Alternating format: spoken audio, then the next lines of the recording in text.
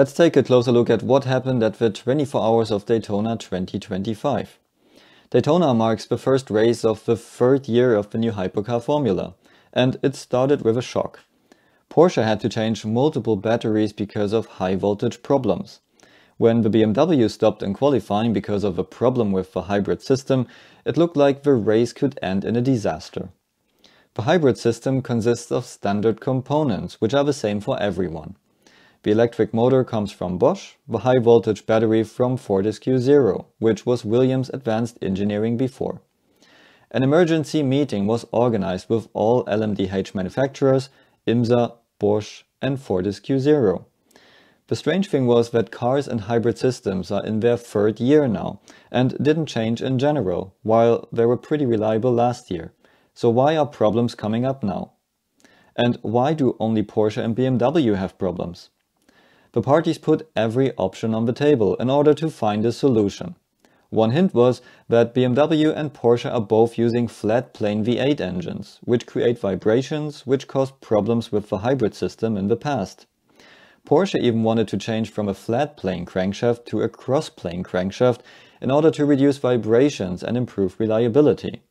Check out my other video for more on this.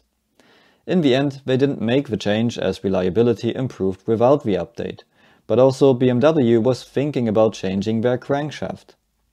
Acura is using a V6, Cadillac a crossplane V8, and they don't have these problems. But Lamborghini, on the other hand, has the same concept, but they have other issues to fix. So, in the end, Porsche decided not to use the brand new batch of hybrid components for 2025. Instead, they took used parts from 2024, which were still okay on mileage, together with older spare parts from Bosch and Fortescue Zero. They also adapted their processes on track to focus on hybrid lifetime.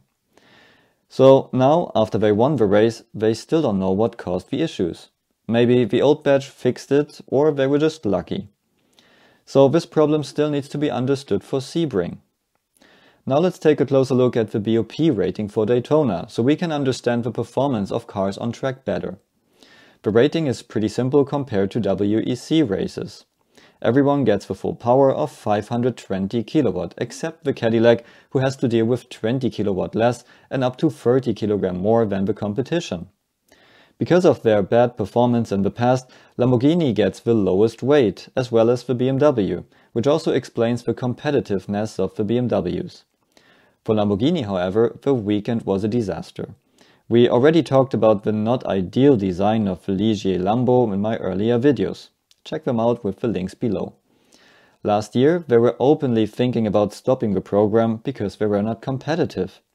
Around Christmas, they decided to still run the SC63, but only in IMSA.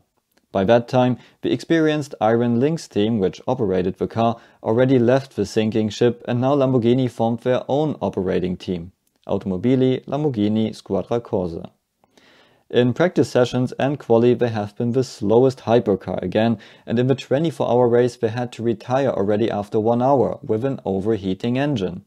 So it really doesn't look good for the Lamborghini program, which should have shown Lamborghini's engineering competence after they rejected thoughts to use their sister company's basis, the Porsche 963. Acura and Porsche had a slightly higher weight, but were still the most competitive cars and filled the podium, which shows how good these two are.